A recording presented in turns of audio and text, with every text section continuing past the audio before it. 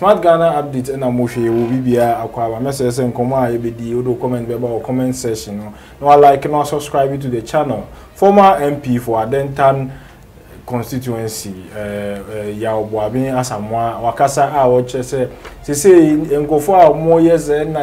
to aban ni gu na aban ni nkoye ye ho kire ye uprising and insensem bebre mi say me ka uprising a wa onim say yenyina enim Captain Smart a woye adwuma wa Onua FM na Onua TV a na nsen ye che no because of that comment nti and woche say ehun hia na yen fa ye ni tutu ye asumdwie ne say de Ghana esitie din ya ntokwa bia ezisi ye ko ne ekoye sa no ma we nyina ebeden yenye asumdwie nti yen hwe se Ghana bekoso dan se ye de adwen beto se bia coup bia na se uprising sembi na ntokwa sembia be de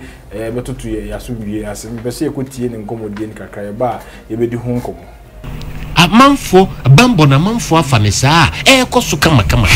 nti die adom no ye wono eni akanie na yenya no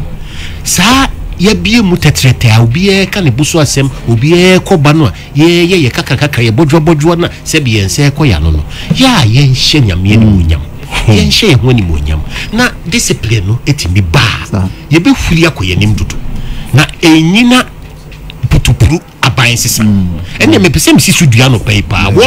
wo mu hye mebunu kutupa wo mu ti afidie so tiatia mu basabasa se wo mu hye mebunu kutupa se enen wo brabo nyina ba wie tu aban gu no yesese enye no esiesie eno ameka bi wa ha omo mo hye mante ne mamba we'll fight to the last drop of our blood and then with the last drop almost Kofi bisa bekasa mamu nyomunyo yo ya Buaben Asamoa ex former MP for Adentan constituency and wakasa no ye bedi hu nkomo message o do comment beba mene na nakufie je skapa e bedi nkomo chawan ya Buaben Asamoa Communication Director for the New Patriotic Party and also a Suliatic rejected and booted out MP for Adentan. Wakasa na michemi no mene ya 50 and I'm fast na ya 70 na 30 no mene nya adwene. Adentia 30 din baby am na nya adwene na mefa baby am ba baby am na ya adwene no. Baby a mene na nya adwene no say some political leaders or some political parties have taken advantage of the fact say oh could the anya option intino asumbi intino ene atintino mudahwe gunye na de no mudin semhuno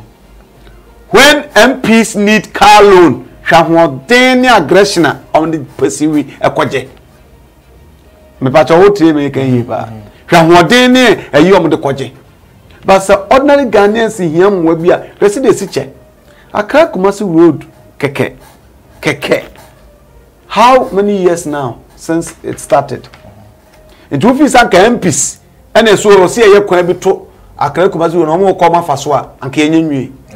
keyewie entino so otufu no say na de na yasundwe ni ade a they should also think say masa dia enema inciting kofo mom ye enema no enema kitinkiti bi meme tia men kasa abanmle mesika mfani di da bi it's not possible so at say dia mihansa abande nyama begu akwam se me kwakra me mfiri akra Kumasi a anamfiri Kumasi kwa akra anamfiri Kumasi kwa tamale ekwa na da so ma business amekwa metumi akwa ba so nwiem me ba me light gina so enti se me pese me ye bibi wo ayi se me TV so anasa me laptop so metumi aye basa me to atade ko be metu. These are the things that sabe nyansafo ana patriotic citizen of this country e wish for. They don't wish for America be chincho mu fie na hwehwe gu am ka apom no amnom. Okay? Anasa se me baba mu e wo school nti e wo so onya adwuma ye ampa wonya na komako wura ana wonya adwuma bi mu akwa. These are the things that enema ketinketi we na Ghanafo hia ye hia bibi kakaka bia. So what I say it's so they shouldn't hide behind and asundwe no mo fam nkofo sulia e ho de mene na nya adwen na emom baby am no ya doing 70% no say yen say nipa ai wo man ni mu no ye na yenye calculation hwe aman bia omoye uprising omotu abanya gude asojafo aba meme wo Ghana ntime de Ghana be cite example and de bia meka sa asojafo aba Ghana efiri Kwame nkoma mre so a Kwame ko be di ade wi omo betu no ne nipa ba ko e bia mbon de metu yire si nche kakra eye IK champon Ignatius kutu champon ono pe any soja ban oba ya Ghana for do na according to memory records kakra ne check kakra ma ya no chese Ghana for ji ni tumpa because of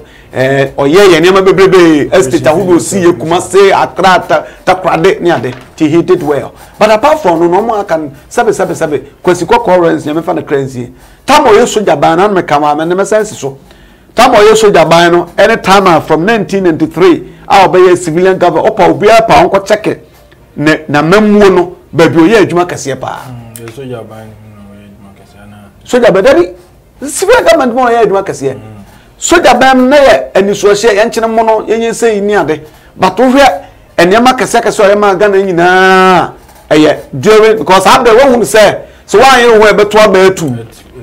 but autocratic leader there oye soja military government there you dictate the open here even though say nkofo kazo so the soja focus akoko amkoso akoko dey see achire so what I didn't say eti uprising is never the option and to be on kasaba terrorist so in uprising yempeli form na majority nyasa majority all of them they have diplomatic passports so kunum yedia pa oko wajame no mienu si ya ni baabi akọ eti obi on kasa na udi pay na ma pay no let's unite let's if we cannot your friend say you cannot let's force them to comply. How do you force them to comply? I was here one united mouth.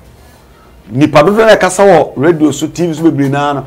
they want to be seen say me nkwa na me ya nkwa na masore gina. Usu say na Zana Captain Smart yana. Of course, now we are there also usu say san wo ye because no to be turning around no nkofo kra na the so called people also fight among no say do matter. Akora ben na sabe ejanan twa na to a uyi a wonsu. Me misha ana your vision is not the same as my vision. Kwame nkoma ya tema motorway according to papa no na mo chese Kwame nkoma ya tema Accra motorway. The vision was from that harbor, that is tema harbor to Takrade harbor. Say be transportation be easier. All ya na say nkofo bi sori say or say cement. And so sad no ye no ana ayi ne motorway ye na besi ne aban bia mama to aso da. De bia ayi cement ya yede quota regime. Have you seen the common sense? Cement baby to 20 say the cement ni bi ko akosho no near the co ya kwana ni quota ni so to ya na di ho na tu eti o check sa na me nyina it tells you say civilian governments if pushed they will perform better than the military government. Into one kwa metram ye hu say one kwa na de sebe nyansa wo trim because me ka say Captain Smart dey a wo be fam yi time I face the country in sensible course we ono akra no face the country for kwa some issues sa na tete on from him eti how can you beat the people you claim to be fighting for and also sa dan chen even face the country for kwa me do mo yakakra now no mo demonstration against e-levy what demonstration what face the country mo amose sikana bosia na ye borodoso ne ye bosia dodo na yen sisa kwan ye be fa so ma bosia bo na etuaka ye fa bibi mra ni obi ebe because mobile money ya ye okrum amafo enjoy power pa it is a more campan kamonka so sikano percentage no so do ntino yente so na yenhwe ye monitor company for make sure say they are using the money for what is purpose for so what I say now you match and you say only to granty do we continue to borrow it is a passive force company for na enye tuo nya ba nya sekan nemo by one voice or say the voice of the people is the voice of the Lord and near the also ke ye na kabo mu a na nke atumi akasem ba kwato mutrim kofo papa de nyamisha no o de ade ba na fe no public forum oba tredum yemi sansam unsa omo etoto ano so ba nyina obi entrance mi yemi sana sam da o mutra why no why na say nana do so o media na media yi public forum media any media press and they're the same and you're the same over to sorry I'm not saying say I'm influencer but some of the media people can be influenced but me yeah problem for yeah or Jubilee Park and I Independence Square my son move commercial me could be some opinion someone when nipa wo be send question sama ko foye and ma papa bi no friend Dr. Sika Semo say hwan on come say we free these people had the opportunity to ask President Kofi then now they were Madam Gizeyazi Hunsembi they asked him questions and he answered but then when we bind obian say atente hotu and tuntonko hu treasure it is how you live here be no see penia I was saying now one voice see you make sure say how powerful now President Kofi introduce you ebeba sector minister for finance minister every quarter bia you come and then you render accounts to Ghanaians say you can say you live in Nigeria o say afibiambonya 6 billion so as 6 billion no first quarter yenya ebia 500,000 Ghana cedi out of it so plans on the way you percent attachment to aboaso ye say nkwala makoma 200 obanya fa so say this is what we should be doing but what I mention say anya sa na tra na ye babo siana and what to say Uganda say Malawi one of the African countries airport China for abaje ye tia na abaje to na ajeku tia se kweso e samai wo de wa no si no ususu se na Buaben Asamoa ka se element na ho ma democracy e wo no ye mani koye autocratic government e ma emerge